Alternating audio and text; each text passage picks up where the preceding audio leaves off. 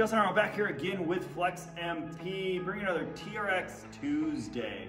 Today it's all about a joint-friendly TRX strength, conditioning, and mobility workout. So it's getting cold here in Rochester. It's getting to the point where people may not want to run outside or just not going to run as often or long, and things just hurt. So if you're looking for something to be friendly for the joint, add some mobility, you don't really need to go out and buy a treadmill that might make things worse. You can honestly just get a pair of TRX strips if you don't have them. Do this workout I'm about to show you, or even add this in with some stairs in your house. It's pretty cool. If you need more information on that, again, link below. Check it out, reach out. But here's the workout that's designed for you runners out there, whether you're a weekend warrior, a competitor, or just like to get that good jog or sprint in. Anyways, we're gonna start out with probably one that you may know if you follow me, these sprinter starts, but we're gonna add a little more power to it. So because you're gonna be missing out on that takeoff, especially for those sprinters. Now, if that's too much, then just take it down to here. And to bring the intensity a little bit, especially with some intense runners out there, we're gonna do all these for timed intervals. From there, we're gonna add a little bit of core, because it's important to have a strong core, especially for back, hips, all that good stuff as a runner. So we're gonna get into a strong plank position. We're gonna put the foot into one. Now you could single handle mode these handles out, which I've shown in plenty of videos, but you could also just put that one foot in both foot cradles. With this, we're gonna get some strong stability, push through, make sure we're not sagging here. And this is gonna make not only for a strong core, but gonna make for a strong back, stronger hips. As you know, we're getting some hip flexion here, but again, make sure you're feeling more on the abdominals, and we're just gonna do those cross climbers, again, with each side. But what's cool about that movement, you're also getting some stabilization work here. So if you feel weak in those areas, especially when you're running, who's got those tight hips, this is a great one for that. From there, we're gonna continue on to some core, so we're gonna double up. We're gonna add some rollouts.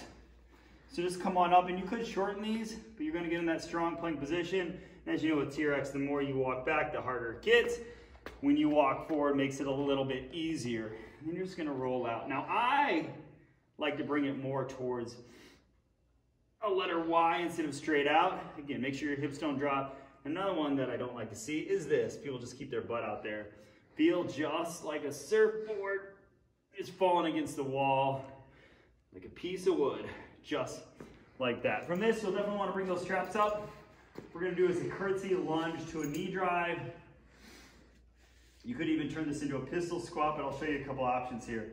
So that curtsy lunge, knee drive. So this way we're getting some hip mobility, getting some single leg strength. You're feeling that glute, feeling that quad.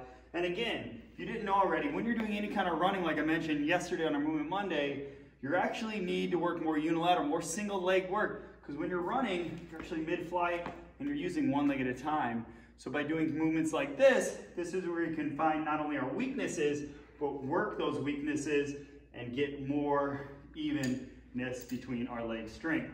From there, we're gonna do some power pulls. So we've got our curtsy lunges, power pulls, and why power pulls? So a lot of people think to run faster, they need to bring their hands to their face, which you should be doing, but they think about going forward, like you're pushing through. It's actually the key is think about pushing that arm back like you're pushing against something. So if you wanna go faster, farther, faster, just push back. So one of those movements to get that are these power pulls. So this we are definitely gonna single out. So again, that's gonna strengthen us in this motion here. You're even out here, rotate out, quickly pull. Plus we're getting some rotational core strength. We're pulling that elbow back towards the hip like as if we were running. So that's why that one's thrown in there.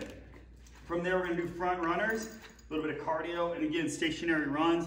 And this really helps with the body's angle as far as running, even to the hips. It's joint friendly, so we get some indoor running here. We're getting some good core work. I like these way better than high knees. Trust me, it'll burn out, especially at the time or intervals that we got going on with today's workout. And then last but not least, we need to have a little bit more power, a little bit of explosive push. So we're bringing those handles at knee level.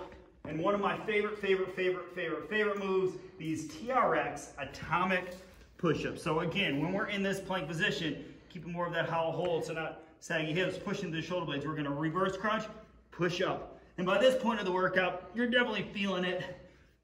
So it's really pushing through, just like you would at the end of a race. So not only is this, like I said, gonna help your mobility, help your strength, help your stability, help your power. It's gonna help your endurance too, because we're bringing some of the hard moves toward the end, just like in a race. Sometimes we wanna slow down, but it's just gonna get you better when you're in race form. And again, if you're running in any sport, not just running, this is going to help. Now, if you need further information, education, thoughts, ideas for this workout or workouts of your own, for your personalized program to get towards your goals, especially as we're moving into winter, please click that link below. Again, it doesn't hurt to have a free conversation here over the phone, Zoom, or in person. We here at FlexMP are working with everybody across the country, from California down into Florida, even a few overseas. So we can help you wherever you're at, wherever you're watching this from. And again, we appreciate all you guys that have been tuning into our channel, especially during this interesting time. Again, thanks for tuning in. Click like, share, subscribe, and click on that notification to stay up to date to all of our videos. Take care.